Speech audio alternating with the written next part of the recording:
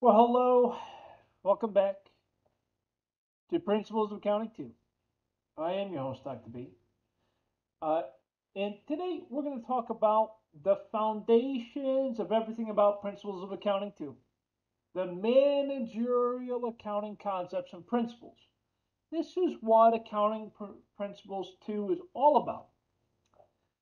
Uh, we are going to be talking a lot about in this course about things like cost, budgeting, analyzing the costs, making decisions.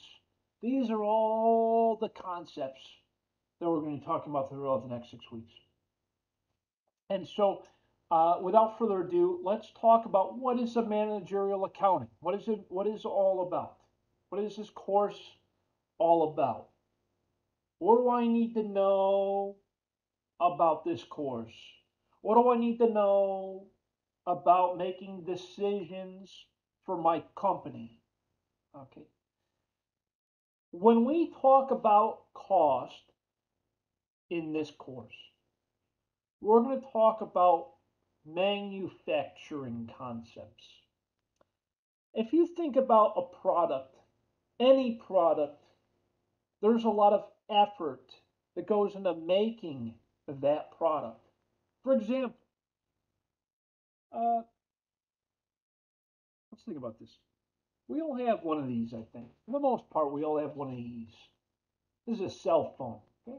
This is a cell phone. Now, this cell phone, there's a lot that go into making this phone. We had raw materials, we had a work in process, we had the finished good, but most importantly, we had people make these things, the phone. Okay?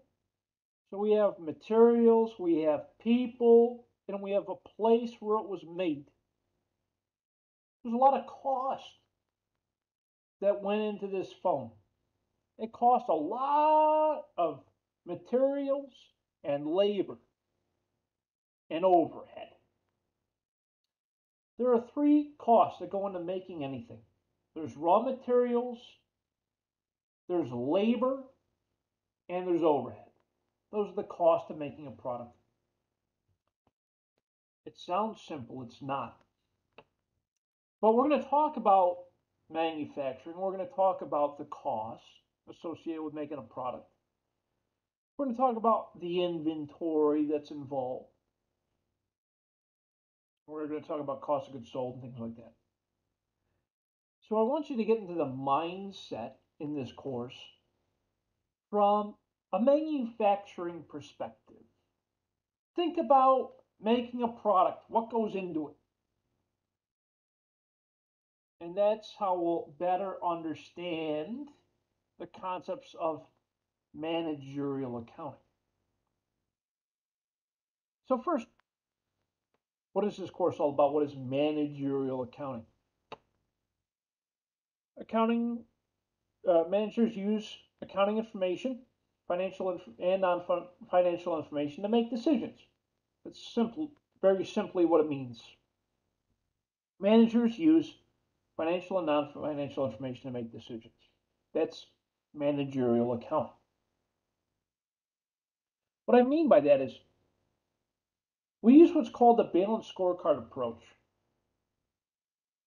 We look at things like costs, that's financial. We look at things like uh, revenue, that's financial. We look at customer satisfaction, that's non financial.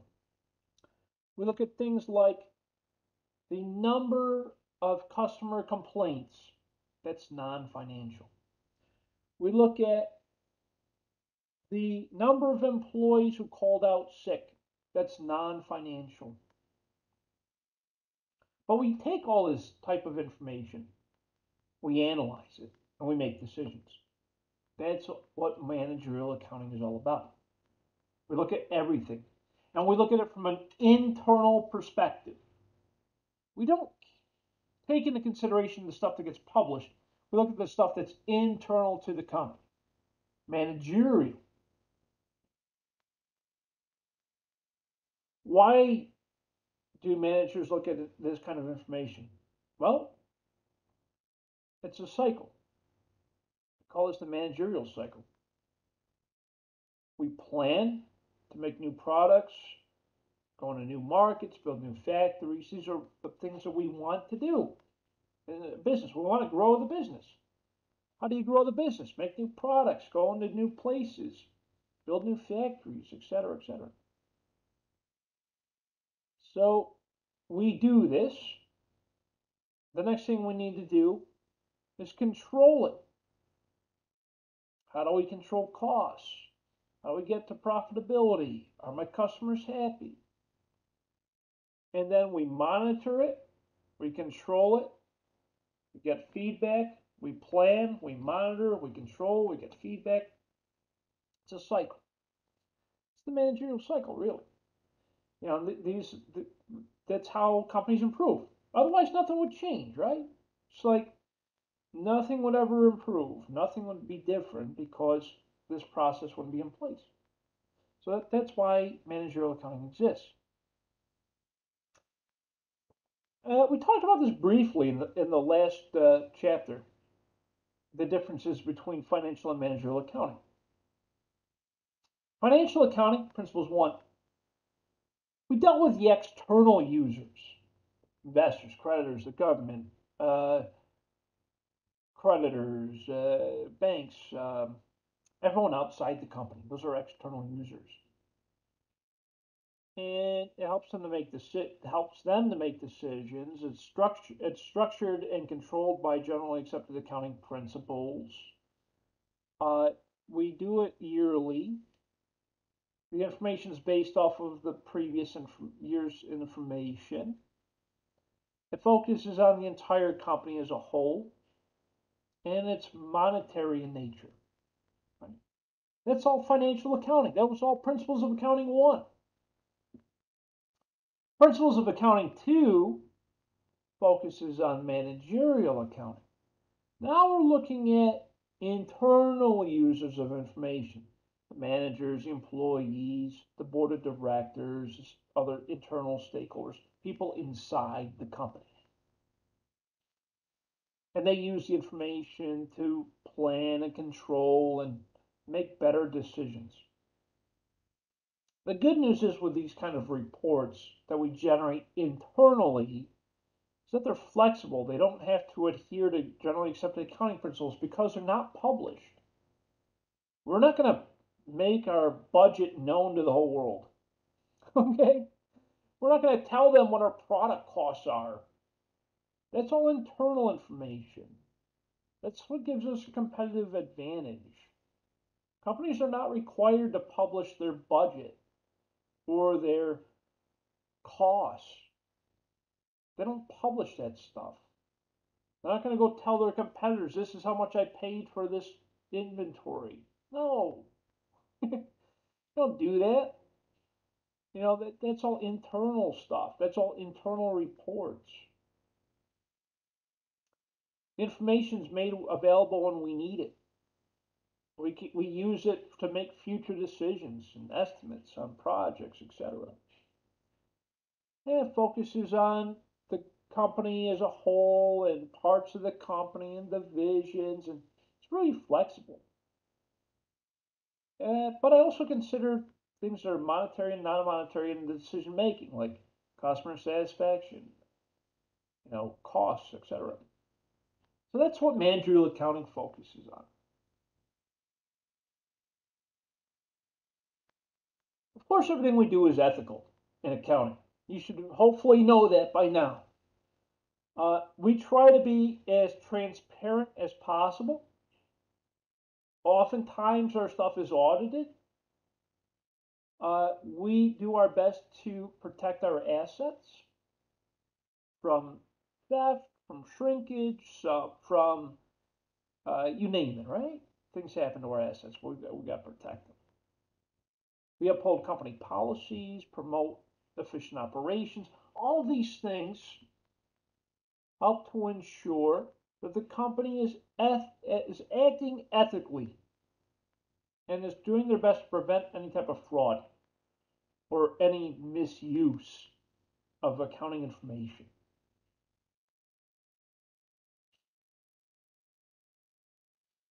In managerial accounting, it's different than financial accounting. There's a lot of different careers in managerial accounting.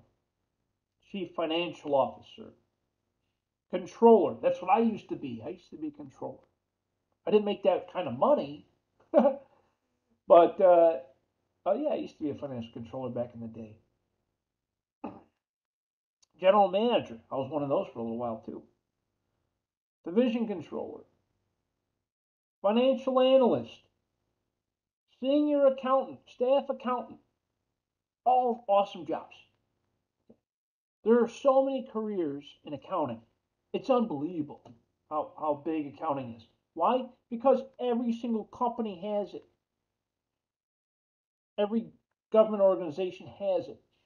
Every nonprofit has it. Everything has it. If it's a business, it has accounting. It has to. Otherwise, it wouldn't exist. So that's why they say, remember, like the first day of Principles 1, we talked about the language of business. We used to call accounting the language of business. It's because it is. It's the language of business, right?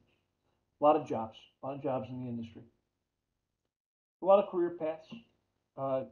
Everywhere, and the pay's decent. It's not great, but it's not bad. Okay, cost. This is the important stuff. Okay, cost. I'm going to talk a lot about cost in this course, and you guys will have to forgive my New York accent. It sounds like cost, cost. I'm still working on it, you know. Cost, C-O-S-T, cost. A lot of cost, okay? In accounting, we're going to talk about. But two types of cost, really. There are what we call fixed costs and variable costs. Fixed costs are fixed. They don't change. They don't change, regardless of the level of activity. What I mean by that is if we produce more or we produce less, the cost is the same. That's a fixed cost. A couple of examples. Supervisor's salary. That's a fixed cost. That person gets paid the same amount regardless of how much they produce or don't produce. Rent for the building stays the same regardless of how much we make or don't make. Fixed cost. Any other, what else do you all think? What else is a fixed cost? Don't all answer at once. What else do you think is a fixed cost? Doesn't change over time. We talked about rent, talked about supervisor salaries. What else? What else does not change over time? Cost remains the same. Mortgage, yeah, that's one. Uh, Anything that's consistent, right? Then we have variable costs. Any examples of variable costs? What are costs that change like month to month? Costs that change month to month. Any examples? Utilities. Yeah, utilities change month to month. The electric goes up and down, right? Electric bill is different every month. Uh, the hourly wages, so direct labor, that's a variable cost. Direct materials, that's a variable cost. The amount of materials I put into producing a product, absolutely. Yeah, these are all examples of variable costs, costs that change with the level of activity. The more I produce, the higher my electric bill is, the higher my direct labor is, the higher my direct materials are. And the opposite is also true. If I produce less, the lower those types of costs are. They change with the level of activity. We call this variable costs.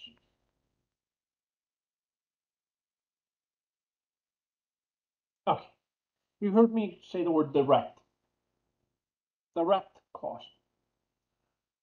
A direct cost is a cost I can trace directly to a product, or we call it a cost object. Direct labor and direct materials are two perfect examples of direct costs. Direct labor, here's what well, let's start with direct materials. Earlier I gave the example of this cell phone, okay? This cell phone has direct materials and direct labor to make the phone. Direct materials. These are the costs of the materials that make up the majority of the product. For the cell phone, most of it's made out of plastic and precious metals. Plastic and precious metals, and some glass. Those are direct materials. They make up the majority of the cost of the materials inside the phone. Direct materials. When you hear direct materials, it makes up the majority of the cost of making that product. The other cost is direct labor. Direct labor is the hourly labor cost of the employees that are making the product, physically making the product. There's a lot of people that made this phone, okay? It went on what we call an assembly line. It comes down the assembly line. There are people working directly on the assembly line. That's called direct labor. Their hourly wages can be traced directly to the manufacturing of this phone. Okay? Think of like a car. Okay? Here's another example would be a car. Think of an assembly line. The car starts off as raw materials in a lumber yard. Okay, outside the factory. Outside the factory, I got pallets of metal and steel and aluminum and rubber and some other glass and stuff like that. Those are the direct materials. The metal, the steel, the aluminum, those are all direct materials to make a car. I take those direct materials, I put them on the assembly line, and it goes down the line. And ultimately, at the end of the assembly line, it becomes a car. And it gets driven off the line.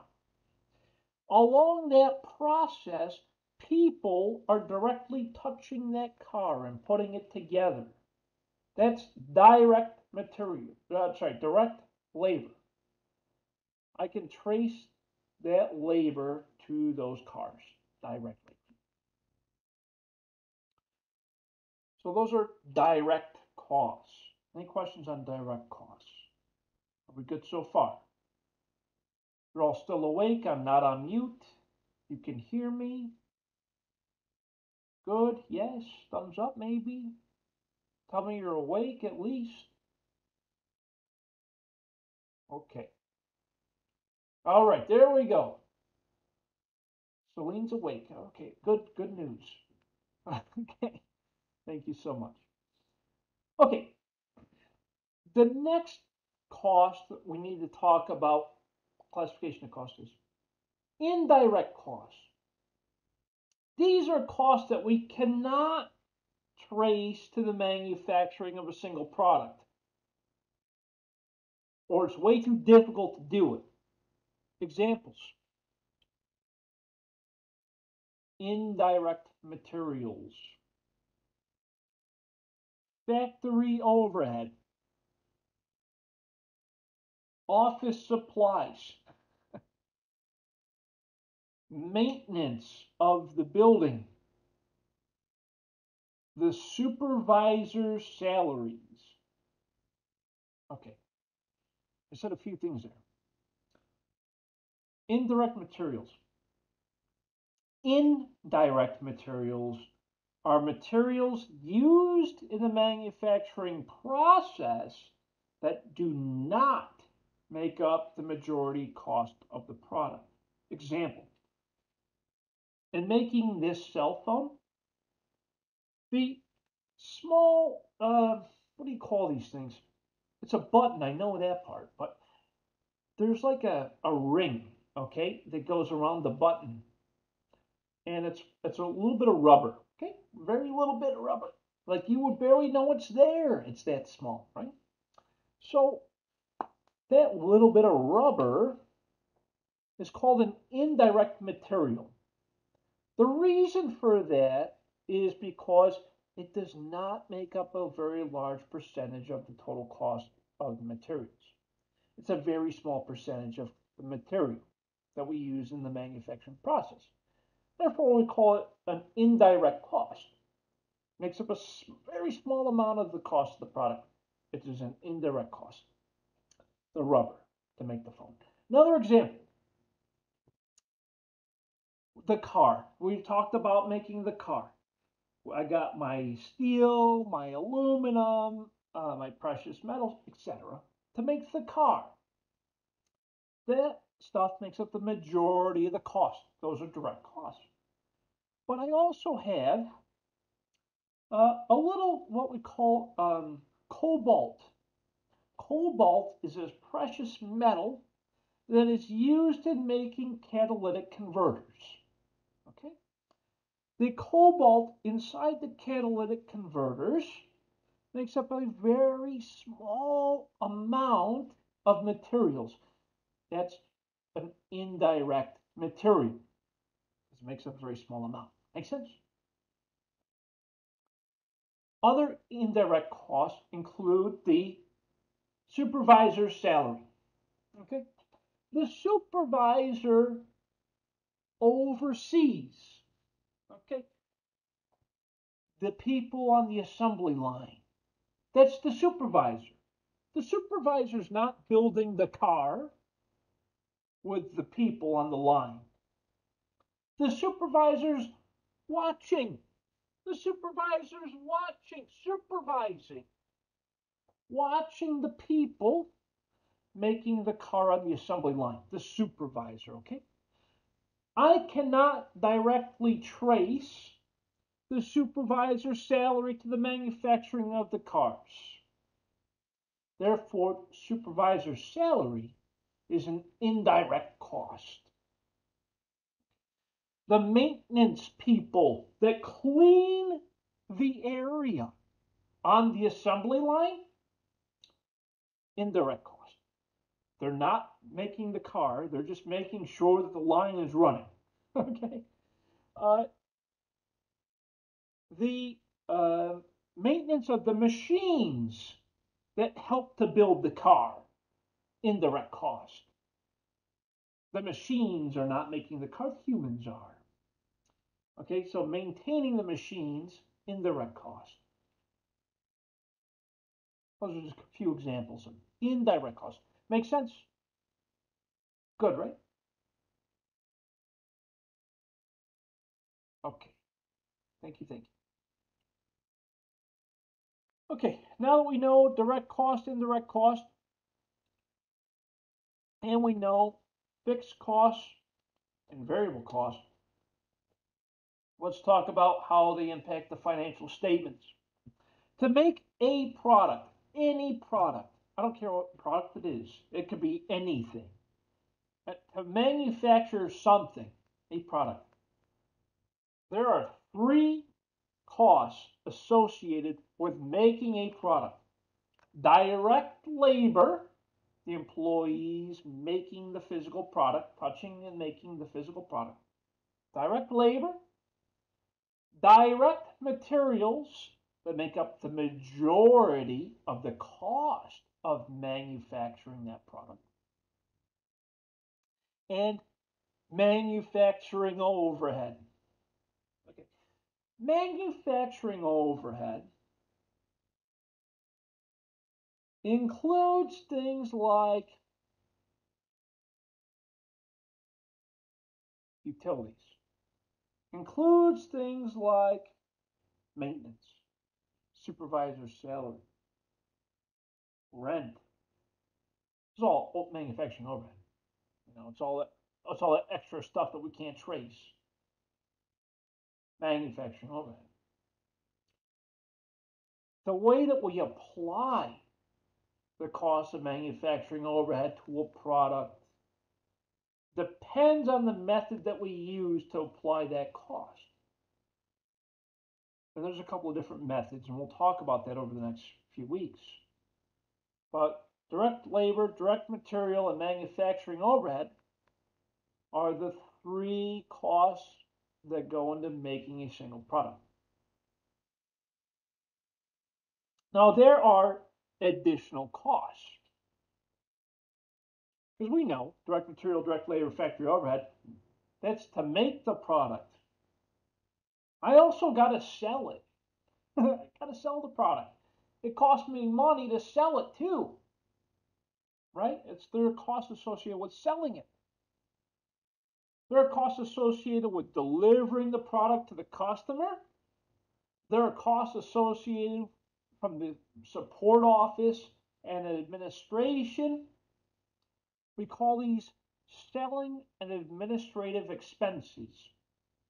And selling and administrative expenses, we call these period costs because they are not directly associated with the product cost, but they're related to selling the product.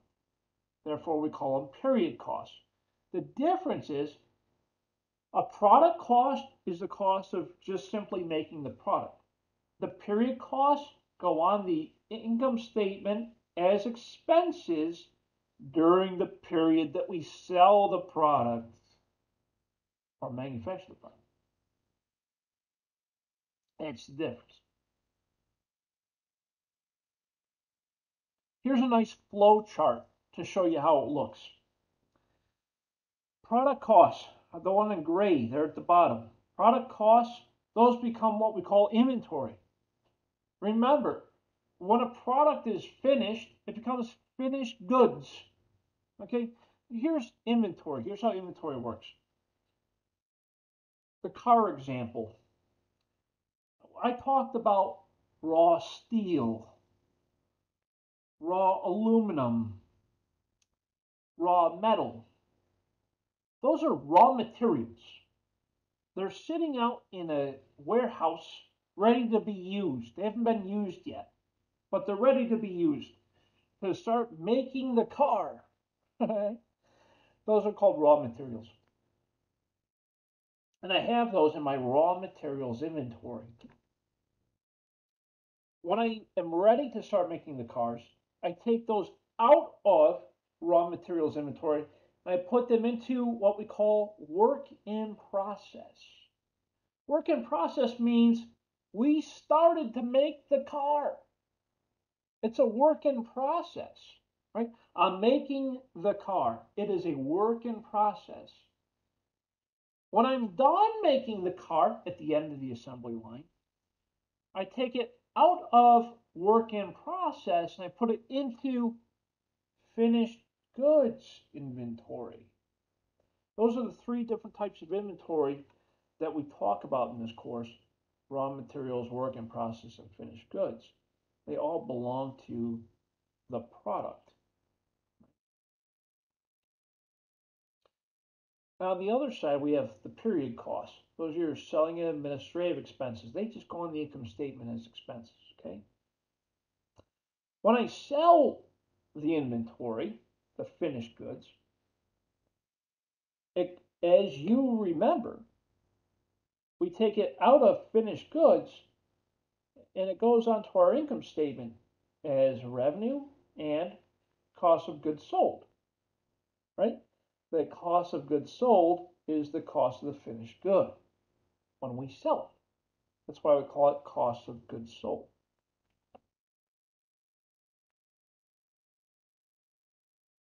Nice little flow chart. I kind of like it. This is a nice chart to help you identify and understand if it's a fixed or variable cost, if it's direct or indirect material, and if it's a product cost or a period cost. Remember, it's a fixed cost if it's a cost that does not change over time. Fixed costs are costs that do not change over time. Variable costs change with the level of output, or based off the level of activity, I should say. Direct costs are costs that I can trace directly to the manufacturing of a product. Indirect costs are costs I cannot directly trace to the manufacturing of a product. Product costs are costs associated with making the product.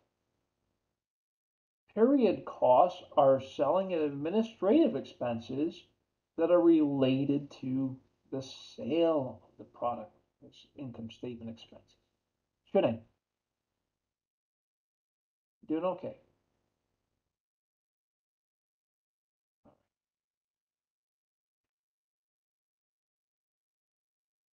Very good.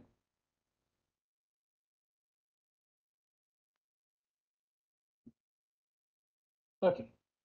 You can apply this same concept to service companies. Now, of course, in this course, we're going to be, of course, in this course, right? It's funny.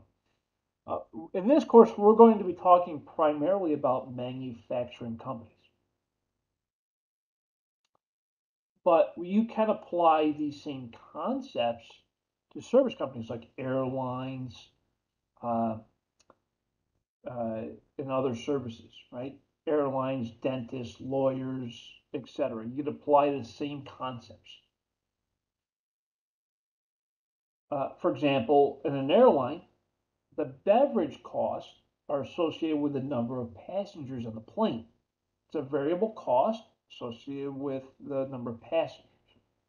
That's just an example of how you can apply uh, food and beverage costs to a service company. It's based off the number of passengers. In a hotel, it's based on the number of guests.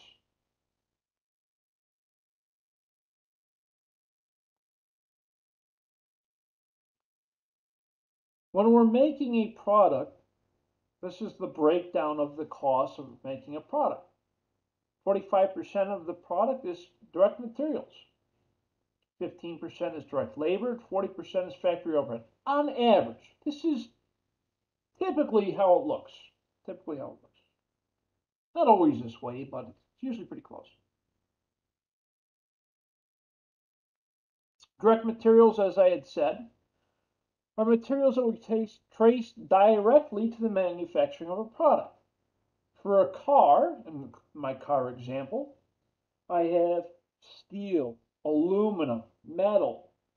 Those are direct materials. They make up the majority of the cost of manufacturing the car.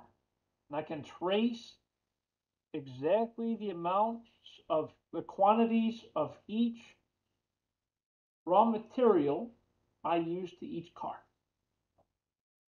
That's direct materials. Direct labor, these are the employees' wages that are assembling the car on the assembly line. They're physically touching the product, they're physically molding the car together. That's direct labor. They're directly touching the car. They're directly involved. I can trace the cost based off of their hourly wages times the number of hours worked on that specific car. That's how I can trace direct labor. And I can, of course, trace factory overhead. Factory overhead, as we talked about, include things like indirect labor, indirect materials, supervisor salaries, utility expenses, etc. These are related to the manufacturing but cannot directly be traced. Therefore, we apply it separately.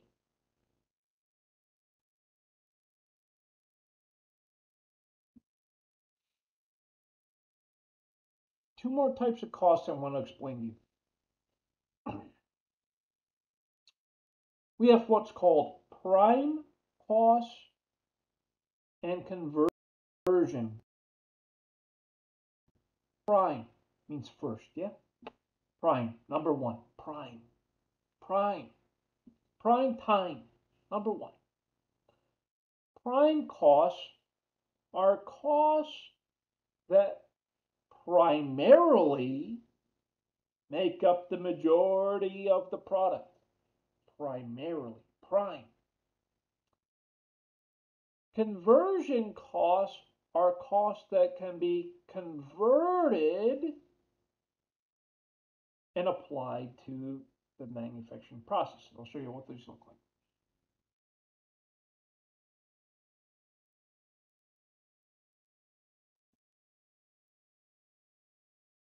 And of course, there's also non-manufacturing costs. These are costs that simply go on the income statement as expenses when they happen.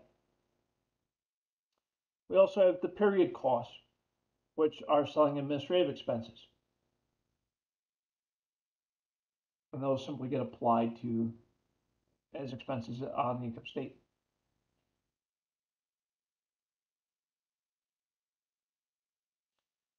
On the balance sheet. On the balance sheet, as a manufacturer, which is on the right side, on the balance sheet we have raw materials inventory, work in process inventory, and finished goods inventory. That's what a manufacturer has on their inventory on the balance sheet. A merchandiser, also known as a retailer, just has finished goods because they buy and sell finished goods. That's all they're not going to have work in process or raw materials. They're a retailer. They just sell finished goods.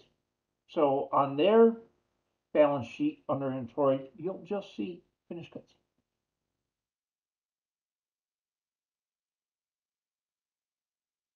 Raw materials. These are materials that we have not yet processed. They're waiting. They're out in the yard. For my car example, I have my steel, my aluminum, my metal. It's all waiting. It's waiting to go onto the assembly line. That's called raw materials. Okay, we haven't processed it yet. It's raw materials. Work in process is when I'm taking the raw material, putting it into work in process, and my employees are physically making the car. They're in process of making the car. That's why we call it work in process. I'm using that material and labor to make the product. It's work in process.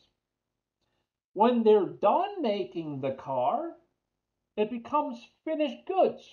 It's done. Okay? They're done making the car. It's finished goods, and I can now sell that car. Go ahead and sell it. I'm pushing it out onto the parking lot. Go ahead and move that onto a truck and get it on out of here. It's finished goods inventory. It's completed. It's ready for sale. Finished goods. That's the difference between the three: raw materials, work in process, finished goods. Raw materials, haven't touched it yet. It's still sitting out there. Work in process, I'm working on building the car. It's on the assembly line. My employees are molding the car together. Finished goods, the car's done. Rolling it out into the parking lot. Finished goods, ready for sale. But you'll see all three inventories, categories on the balance sheet for a manufacturer. For a merchandiser, also known as a retailer, you'll just see finished goods or merchandise inventory, whatever you want to call it. And for a service company like an airline, over here on the left, you won't see inventory. They don't carry inventory. You know, it's a service. Service companies don't have inventory. Retailers, they have finished goods inventory. It's also known as merchandise inventory. And of course, your manufacturers have raw materials, work in process, and finished goods inventory categories. Well, that's typically how their balance sheets look under assets.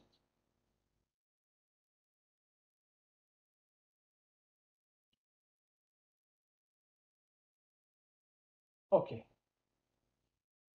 let's talk about cost of goods sold. Cost of goods sold, as you remember from Principles of Accounting 1, is the cost of the inventory that we sold. Cost of goods sold, right? It's the cost of the inventory that we sold. Hopefully we sold it for more than the cost of the inventory, right? But the cost of goods sold represents the cost of acquiring that inventory. For a merchandiser or a retailer, we take beginning balance merchandise inventory plus purchases of additional inventory minus the ending merchandise inventory equals cost of goods sold. That's how much I sold, right, throughout that period. For a manufacturer, we take the beginning finished goods inventory plus the cost of goods manufactured minus ending finished goods inventory. Now here's the difference. It's this one right here. It's called cost of goods manufactured. Cost of goods manufactured.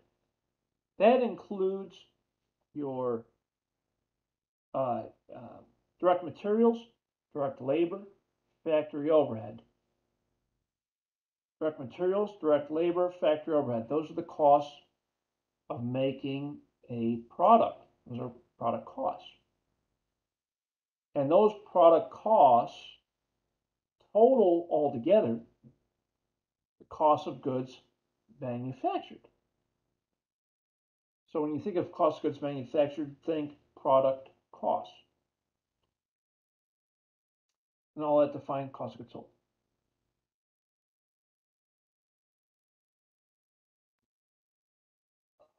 For a retailer, here in the top left, cost of goods sold, how's it calculated? We take beginning merchandise inventory plus cost of inventory purchased equals goods available for sale minus ending inventory equals cost of goods sold. For a manufacturer, it's beginning finished goods inventory plus the cost of goods manufactured equals inventory available for sale minus ending finished goods inventory equals cost of goods sold. It's just a matter of understanding the difference between cost of goods purchased and cost of goods manufactured. That's really the only difference that you need to understand. Defined cost of goods sold.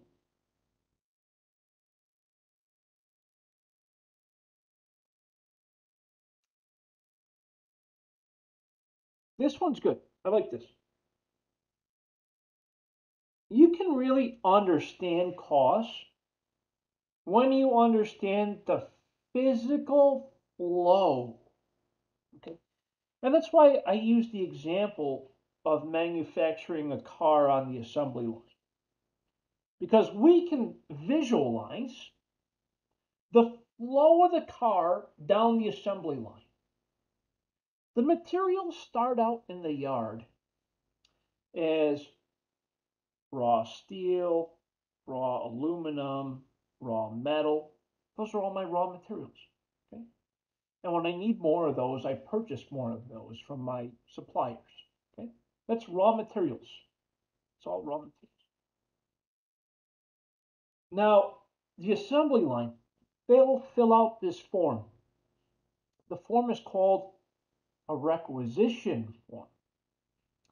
A requisition form, it basically is an internal form that is sent from one department to another to say, hey, I need those raw materials. Here's how many I need. Here's the quantity of each one that I need to make this particular car. Mike, Oh, sir. hey, how you doing? Doing all right. Apologies for coming late. Work and I had to help my mom out with some stuff, but I'm here. I understand. I appreciate you being here, sir. All right. As always, Mike, if you have any questions along the way, just feel free to unmute your microphone and ask your question, as always. Okay. Awesome. Thank you. So we take raw materials out of raw materials, but into work in process using the requisition form. Tells you how much quantity, the cost of each material, and then we take the raw materials out of raw materials and put it into work in process. And then it hits the assembly line and we begin the work. The car moves down the assembly line. We're using the raw materials to make the car work in process. We're adding direct labor. Those are the employees that are making the car as it moves down the assembly line. We're adding in factory overhead. I got lights on. I got the utilities are running. I got the maintenance is helping me out, etc. The factory overhead, you know what I'm talking about. So I add that into the working process. And then when the car moves down the assembly line further, further, further, I get to the end of the assembly line, the car rolls off the assembly line and becomes a finished good. So I add up my direct materials, direct labor, and finished goods. I'm sorry, direct material, direct labor, factory overhead. I add those three things together to equal my finished goods. Okay, that's the cost of a product is direct material, direct labor, factory overhead. We add those three costs together to get the cost of goods manufactured, which is finished goods inventory. And then, of course, when I sell that car, it becomes cost of goods sold. It goes on to my income statement as cost of goods sold. Questions? It makes sense, right? Just think about the physical flow. You can track all of your costs at each step, thinking about the physical flow of the inventory. It's the best way to think about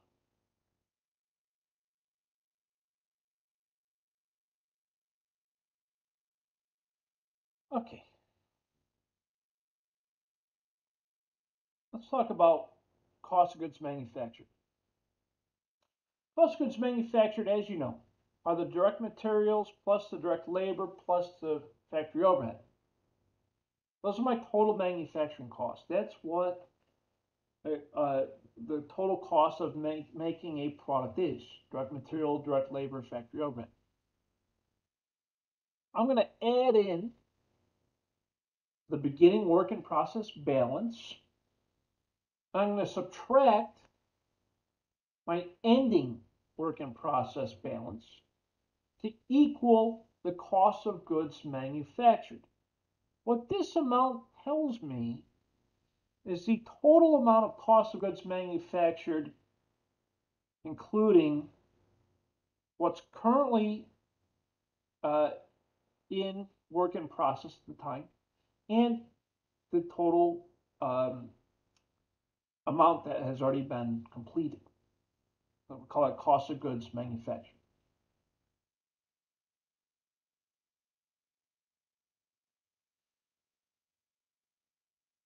In manufacturing, we have this thing called a manufacturing statement. And it shows me the direct materials used, the direct labor used, and all of the factory overhead used. It's like an itemized list, right? And it shows me the direct materials, direct labor, factory overhead all broken out. So looking at this, we see my direct materials balances. Raw materials, ending inventory plus purchases equals materials available for use minus uh, the materials ending inventory equals materials used plus direct labor. Direct labor, you get that from the hourly wages of the employees directly working on the product, time, the hourly rate times number of hours worked on the product. You get direct labor cost. Then we have our factory overhead. Remember, factory overhead are things that we cannot directly trace to the product, but are used in the manufacturing process, like indirect labor, the factory supervisor's salary, rent, the utilities, repairs and maintenance, property taxes, etc. You know, all of the overhead stuff. So we add all that together to get our total manufacturing cost. Direct material plus direct labor plus total factory overhead is total manufacturing cost.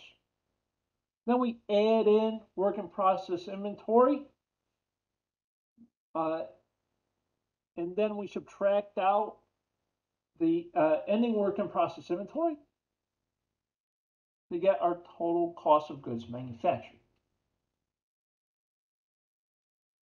It's a lot, but remember, this is managerial accounting, so we're looking at these kind of reports.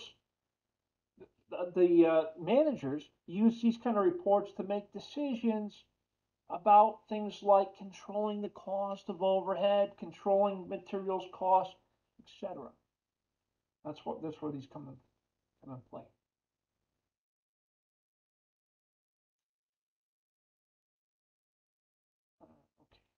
Okay, we talked. I kind of went through all of that just now. I forgot that it breaks it down even further. Okay, here we go.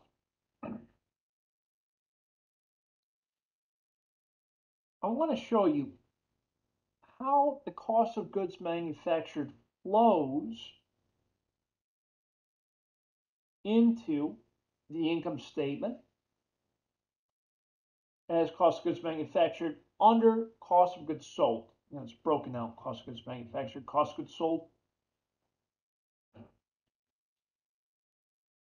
And I also want you to see how the ending work in process balance from the cost of goods manufactured report flows into the balance sheet as work in process inventory. Remember, work in process, it's still inventory.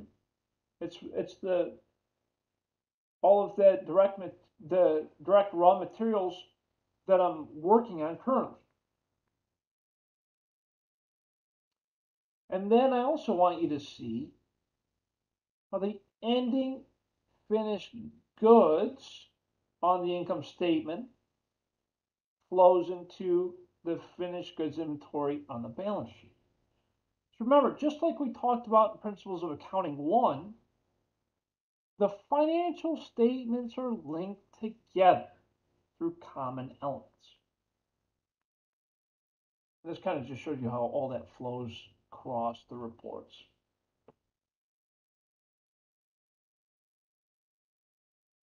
So throughout the next 5 weeks, 6 weeks, we'll continue our discussion on managerial accounting, which is what this course focuses on. I want you to think about this course from a manufacturing perspective because we will talk a lot about various costs and how all those costs work. And I want you to think about how it all comes together in business through things like customer orientation. How do things look to the customer? Uh, internet sales, the use of lean practices, the concept of a global economy. What does it mean to be able to sell across borders easily? The service economy. What does it mean? What's the service economy? How does it support the business? And what is the value chain? These are trends in managerial accounting, and uh, it's important to understand how these interface with manufacturing. One thing you'll hear me talk a lot about is the word lean. What does it mean to be lean? When you hear the word lean, what does it mean to you? What do you think? What does it mean to be lean? Lean. Go ahead, Mike. Yeah, when I hear lean, I assume you're trying to lean a customer into buying said product or investing in a product or an idea. That's one way of thinking about it. Yes, that's one good definition too, especially when we talk about sales.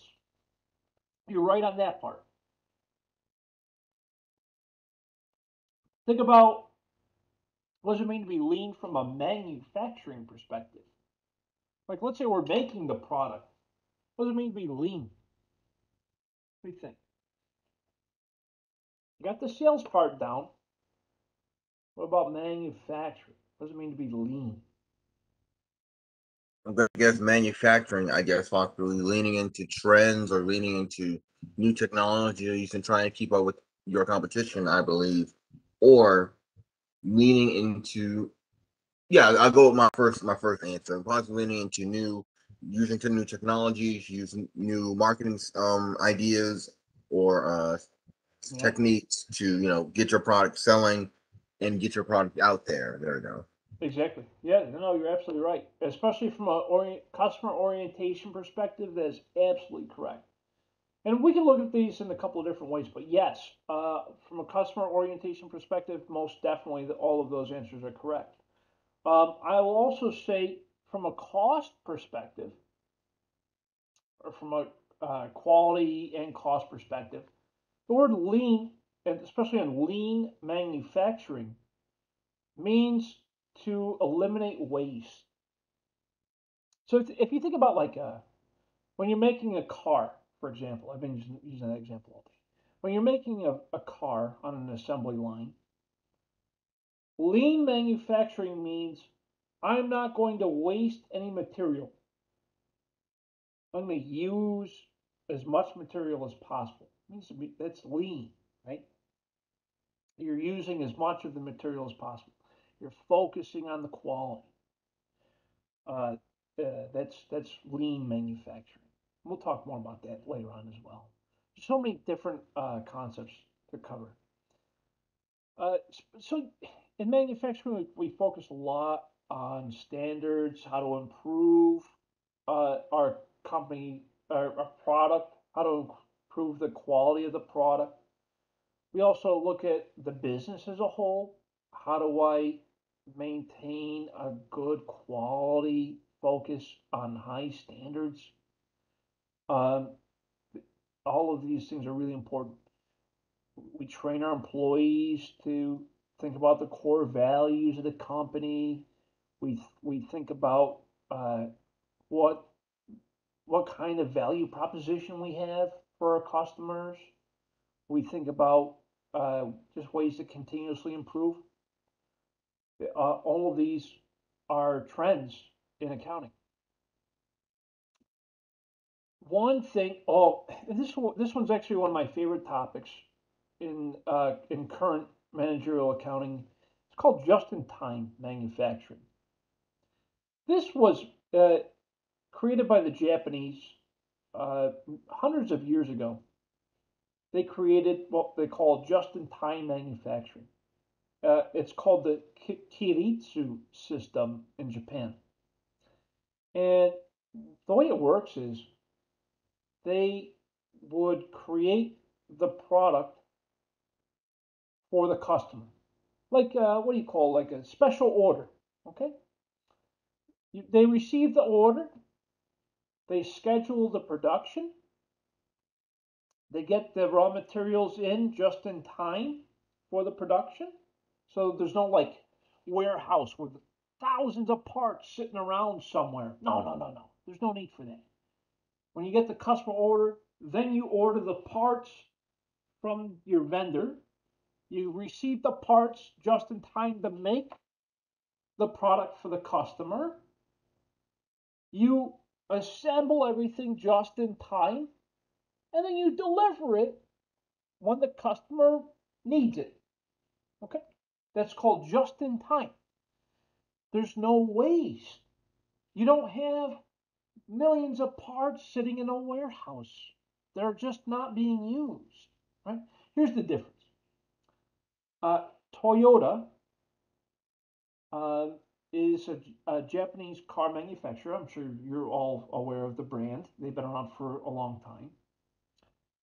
Uh, they use the just-in-time manufacturing process.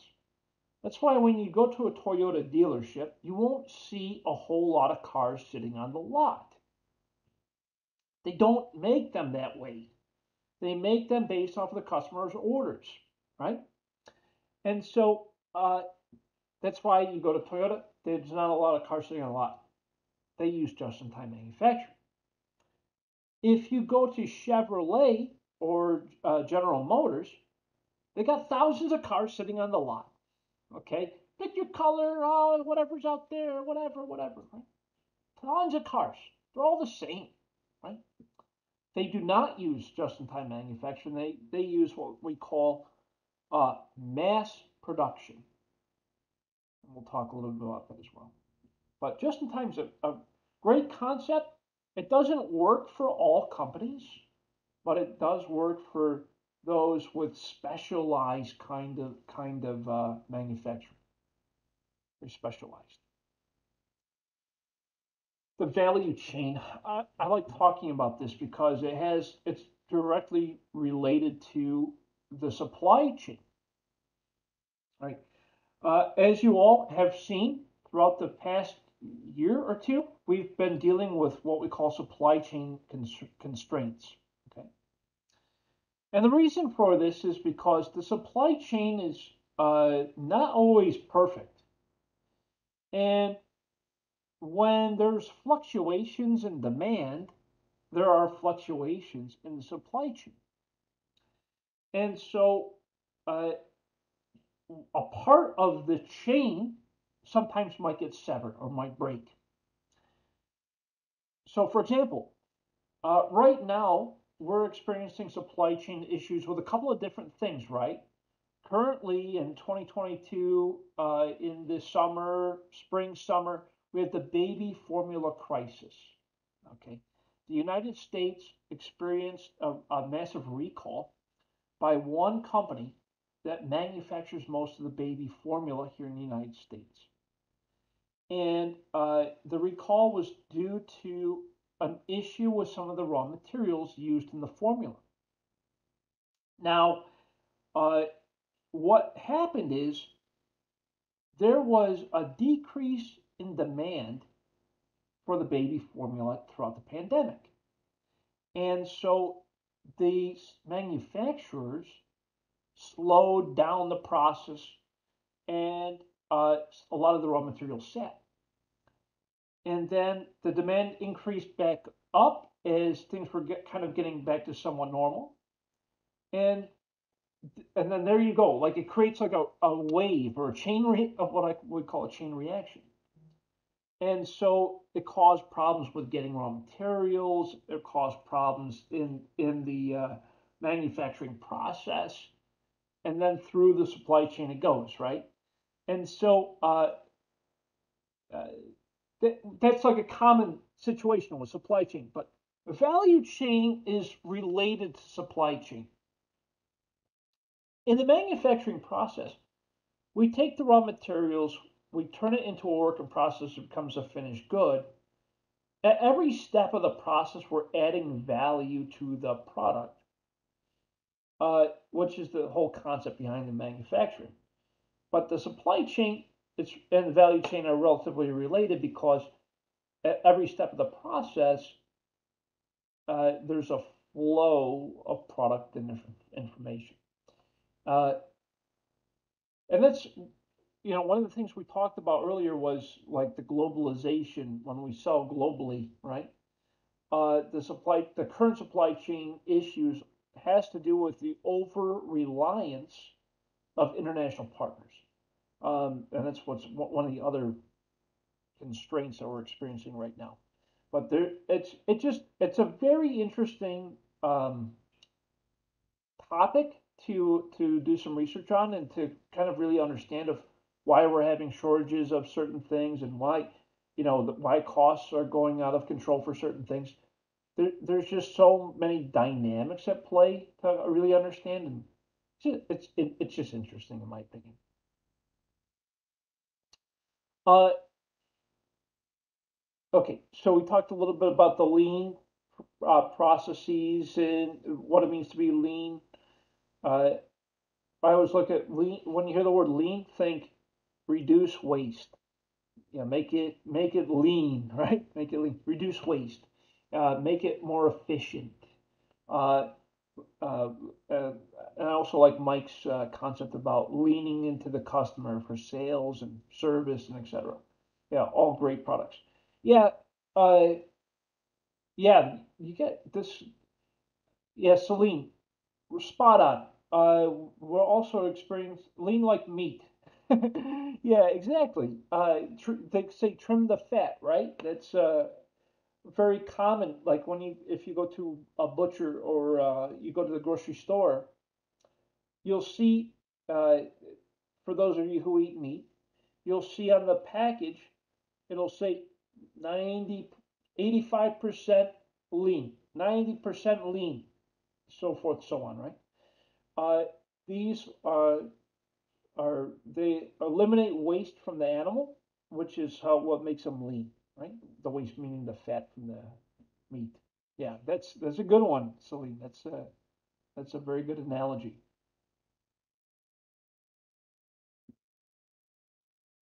There's also a drive for companies to be socially responsible and to report socially responsible activities on their financial statements in the notes.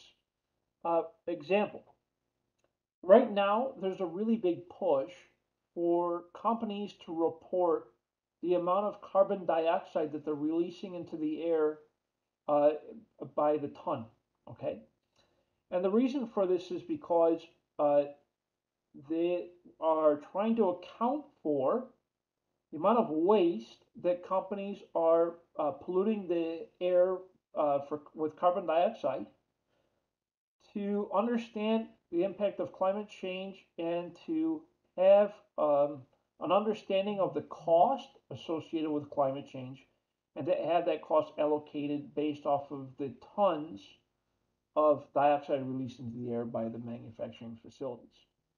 So it's a very interesting topic. It's a very up and coming uh, area in, right now. So there's some legislation being written around it, and I think we'll see something in the next few years about a requirement to the financial statements for that to be included.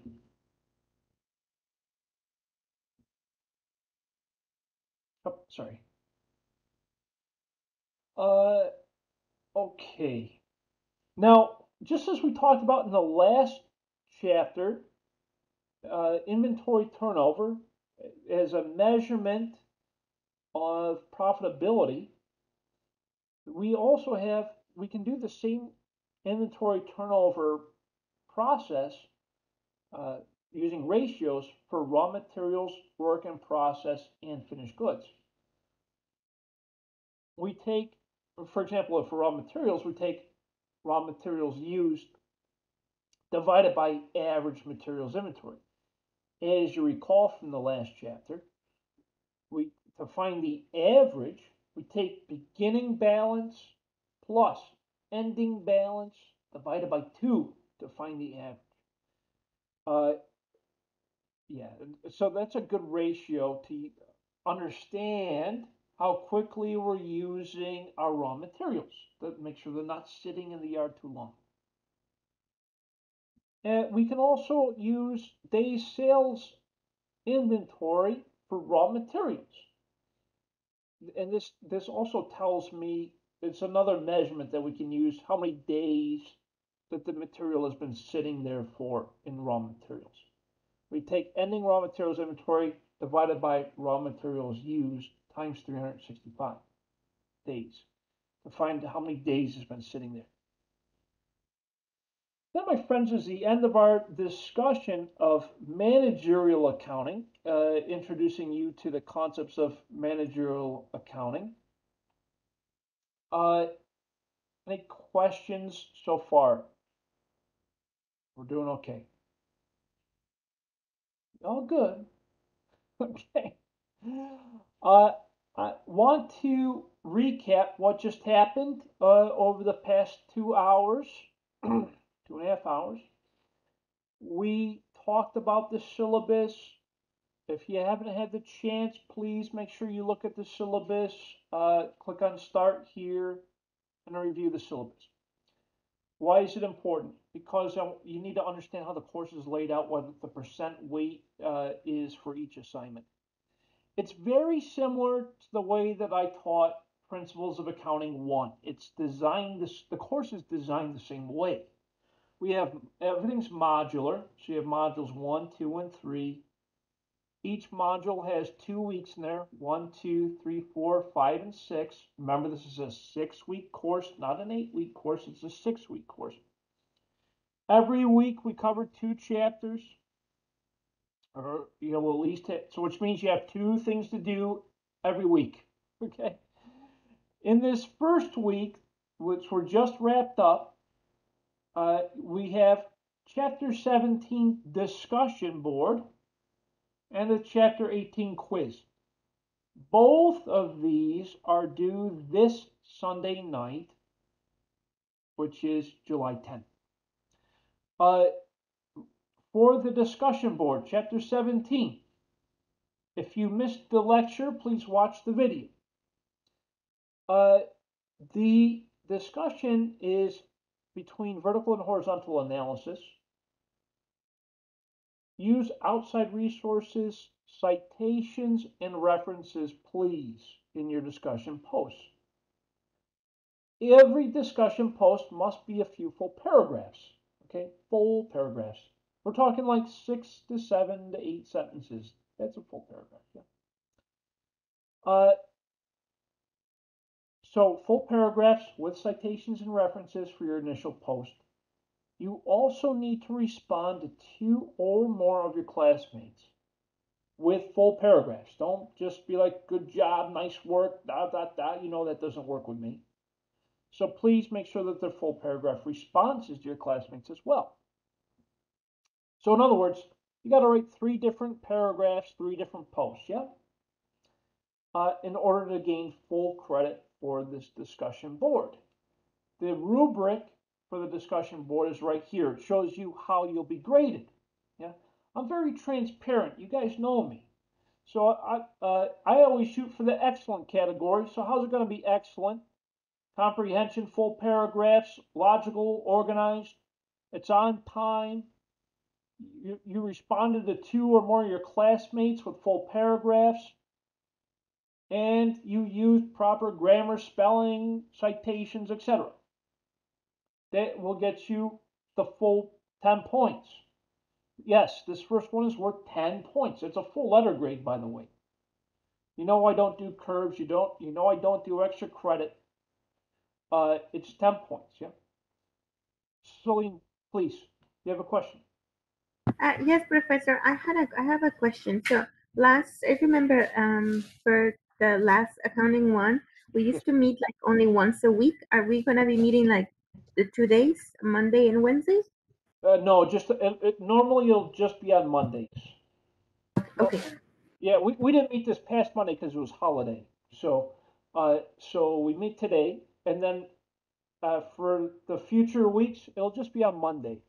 And the reason, again, just like before, uh, I make sure that you have time during the week on a Wednesday to do the work for this course. So on Wednesdays, Wednesday night specifically from 5:30 to 8:50, that's a good time for you to work on this course. Okay? I'll be around. You can always ask me questions.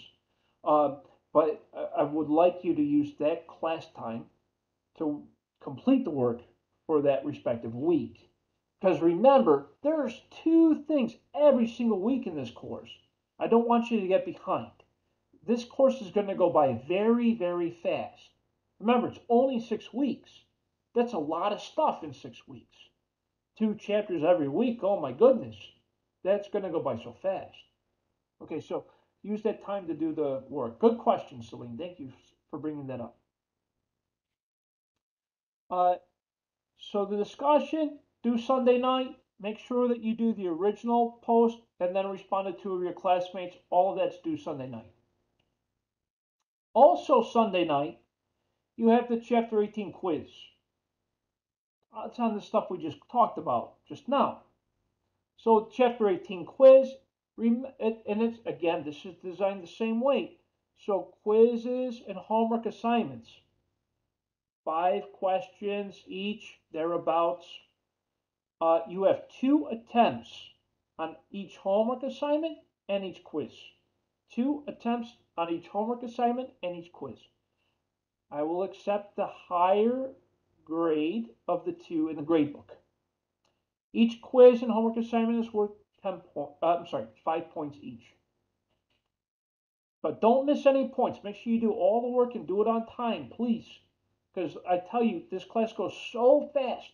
You cannot fall behind in this one. It's only 6 weeks. And then next week, we'll do 2 chapters, 19 and 20. Also, I need to mention this. You'll notice in almost every chapter, except for this first one, in chapter 18, you see this one. It says chapter 18 exercises. Exercises are just for your practice. Okay, for you to practice. Remember, accounting is a practice. I've said that to you before, I'll say it again. Accounting is a practice. The best way for you to learn accounting is to practice it. And so I created these exercises for each week, for each chapter. Okay? These are, you don't have to turn these in to me. They're just there for you to practice them. Yeah? Remember back in the spring, I asked you guys to complete the survey. Remember the survey? And I use, like I said, I take what you all say very seriously. Okay? So a lot of you ask me, Dr. B, I want to see more examples. I want to see more opportunity to practice. That's what these exercises are here for you. Okay? So feel free to download those, go through them, exercise. They're exercises. They're not graded. They're just there to help you to practice and understand the content. And there's that exists for pretty much every chapter. Questions? We're good? Okay. Awesome, awesome, awesome. Okay, my friends. With that, please make sure that you complete your Chapter 17 discussion, Chapter 18 quiz by this Sunday night. Please, please, please.